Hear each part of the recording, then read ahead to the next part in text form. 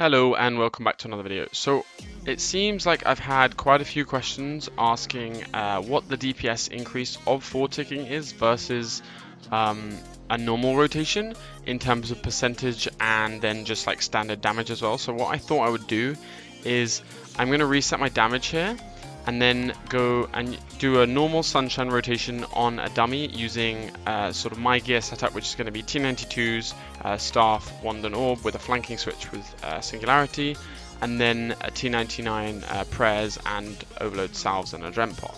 So I do realize that by showing this rotation inside of a 36-second sunshine, it does accentuate how much extra damage is dealt. So by doing a comparison of not without forward tick auto attacking versus with, we're just going to have a look at the damage and we'll see what we come up with. Now, as you can see in the background, the first rotation here I'm doing is with dual wields and flanking switch. That's without forward tick auto attacking, and you pretty much don't swap from your dual wields apart from the very first staff auto as you sunshine. This rotation was pretty good. It's fairly consistent, and concentrated blast is definitely a really good ability for the crit chance buff to asphyx and wild magic, etc. It is also worth noting that this rotation isn't technical at all and is very easy to reproduce. So the second rotation you're going to see on screen now is the forward tick auto attacking rotation. Now this rotation is the most optimal one for forward tick auto attacking and does deal the most damage. However, it's not the most commonly used one, just because of how some boss mechanics work and timings, etc. So it did take me quite a few tries to even get this one out almost perfectly. I did mess up the very last ability, but I don't think that really matters. It's quite technical as well. It does require switching to your wand and singularity after an asphyxiate for the flanking impact, which is kind of annoying to do, and most people won't really bother to do that.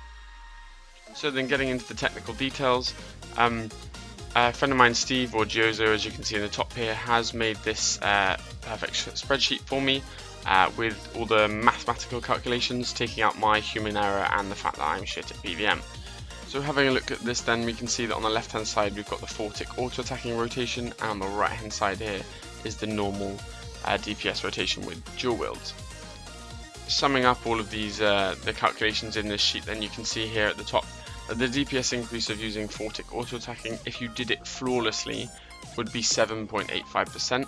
However, almost nobody in game would be able to do this, and also it does change slightly because you have to adjust to rotations of the boss that you're doing. You know, you're going to have stalls, you're going to have to use defensives, anticipated telos, or entangling reavers at AOD. So therefore, most of the time it's probably going to come out around 6% DPS increase, which in my opinion, and this is my opinion only, a 6% DPS increase for what is a lot more effort is not that much, and I would really love to see this for melee and range as well. I hope this video helps to dispel any rumours or terrible numbers that I've seen floating around Twitter and Reddit. I've seen sort of 30%, 40% DPS increase, which is absolute bollocks. But anyway, thank you for watching, and I'll see you in the next one.